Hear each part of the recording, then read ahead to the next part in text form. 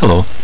In one of my previous videos I showed you how to make a Drupal sub-theme, and I said I'd show you how to use Firebug to edit the sub-theme and to change the appearance of the sub-theme. Now this is what we're going to end up with. It's Drupal Bartik theme. We've made a sub-theme for it in one of the other videos, and we're going to change things like this background colour, this background, these little corners. We've added some little rounded corners and changed colours and floated this image, things like that. So first of all, if you've not seen the other video, if you've got a sub-theme, you need a base theme and a sub-theme. Now sub-theme, this sub-theme that I showed you how to make has got almost nothing inside it, which is what makes it so good. You've just got these images and files here, and you've got this CSS directory with a single file inside it, just that. Now what's in here at the moment is just this. That's all that's in it at the moment. These are just some colours I put there for my own convenience. They're in comments, so they won't show up. Right, so what we want to do,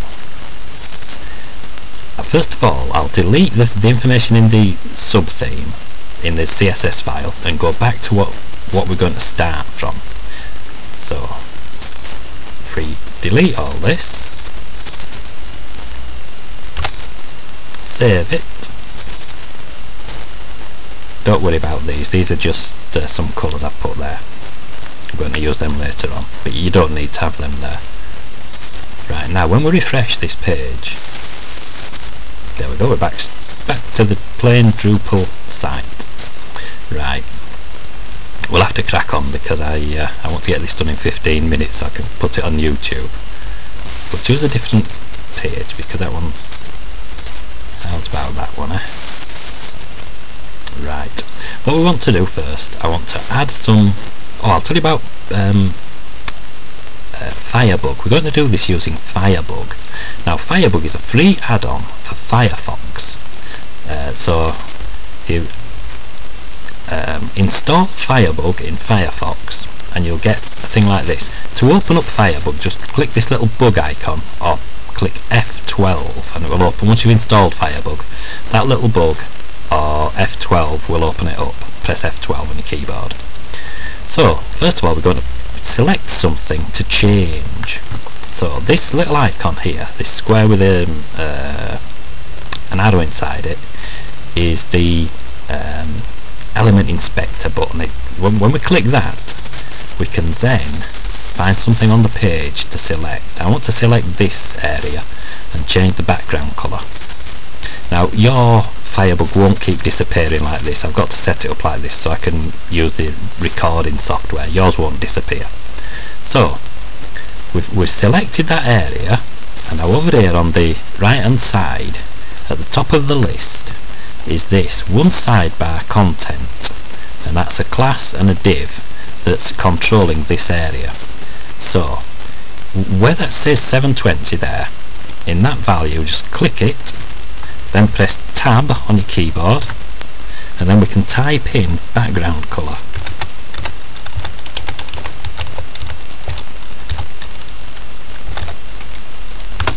And I'm going to make it a dark green.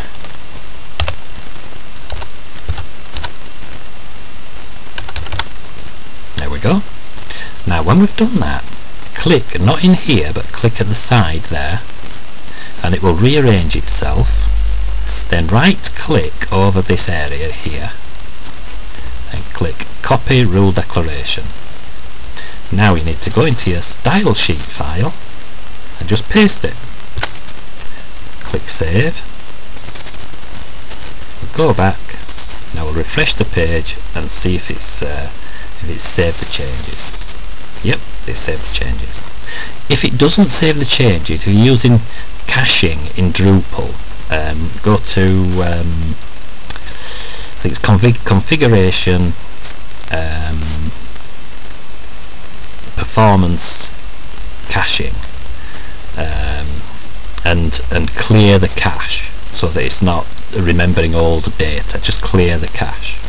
Right, we'll crack on and then we'll be able to get it all done in time if we're lucky. Next, what I'll do, there's some text here and we can only just see it, so I'll change that to white. So, open Firebug again. Click the selector button. Now we've got to try and find the element of that. That looks like what we're looking for. Click that. Node content, that sounds good. Click inside the last value here. Press tab on your keyboard and type in colour. And we want it to be white. Yep, that looks like it. Now don't click on top of any of these, click at the side here, let it rearrange itself. Then on these here, you've got to right click over the top of these. So just put your cursor there, right click, copy declaration, back to the style sheet, and paste it in, and save. Right. Yep, that's worked. We'll change the colour, this background colour of this sidebar. So, click this element inspector button. Click the area we want to use. Look over here, sidebar block, that sounds like what we're looking for.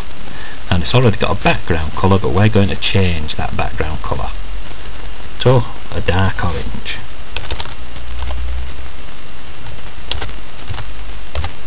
Yep, that's what we wanted. Click over in the corner here again.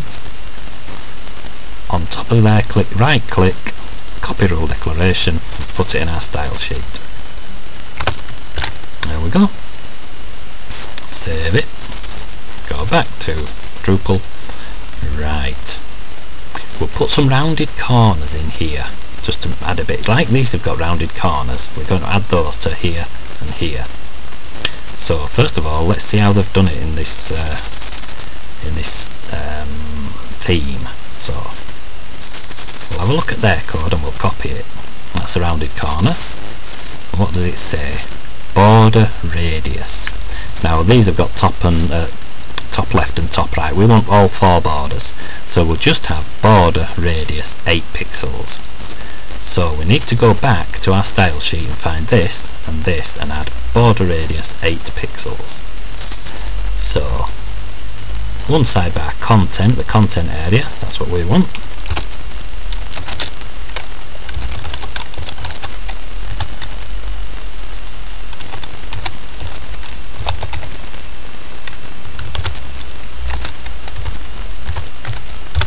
Right, border radius 8 pixels. And we'll do the same, we'll copy it, and we will put it in the sidebar, just the same. So now if we're lucky, we will have, click save, the border radius on here and here. Let's update it and see. Yep, got the little rounded corners there and there. Right, what next? I tell you what we'll do the header. I'll show you how there's something interesting about the header. So, right, there we go. Header, now we've got this, there's quite a lot of this, it's a bit jumbled up here, a bit squeezed to see what's going off. So if you click one of these links, these blue things at the side there are links, where it says line 24, line 111, the links. So we'll click that, and it's opened up here, you see. So this is what we want, this header background colour. We're going to change these. This is why I left those numbers, the colours, the hexadecimal codes for the colours in the style sheet. So right click, copy rule declaration, back to the style sheet, paste it in there. So the background colour I want as a dark orange. So background colour, dark orange, and then this linear gradient, it'll fade from top to bottom. This is the code that makes the linear gradient. So what we'll do, I'll start off with a dark one at the top, dark orange at the top, and I'm going to have the light orange at the bottom.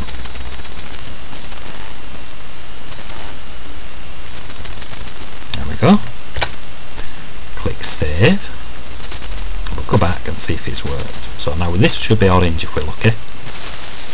Oh, there we go. And you can see it fades from top to bottom. Now what shall we do? How long have we got left? We've got about 4 minutes. So we'll change that there. So back to Firebug, click the Element Inspector button. We want to change this heading here.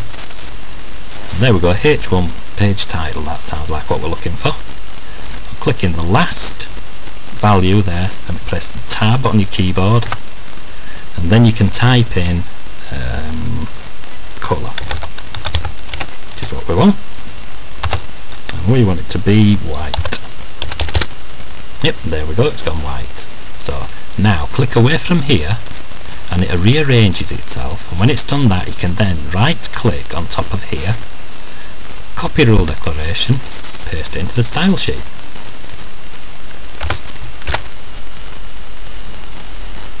Click save and we'll make sure it works. Refresh the page and bingo, it works. Right, got 2 minutes left, so I'll just show you how to change this.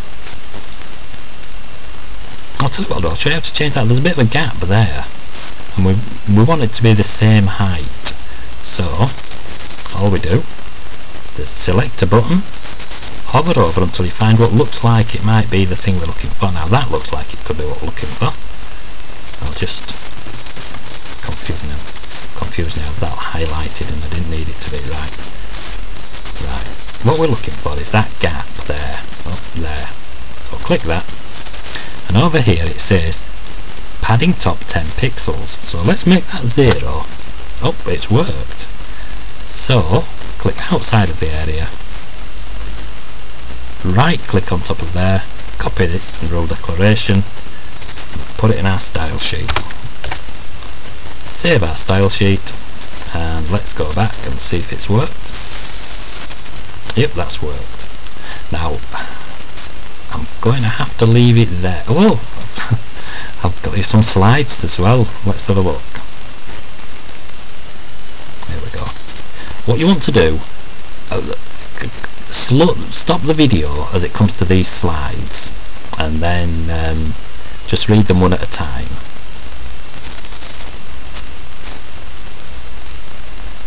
You'll have to stop the video as it goes along. I'm nearly run out of time. If it's more than 15 minutes I can't put this on YouTube. So stop the thing as it comes to each slide. Stop the video as it comes to each slide and read each slide. Oh, well, thanks for watching. Bye for now. I hope you pop back soon. See you later.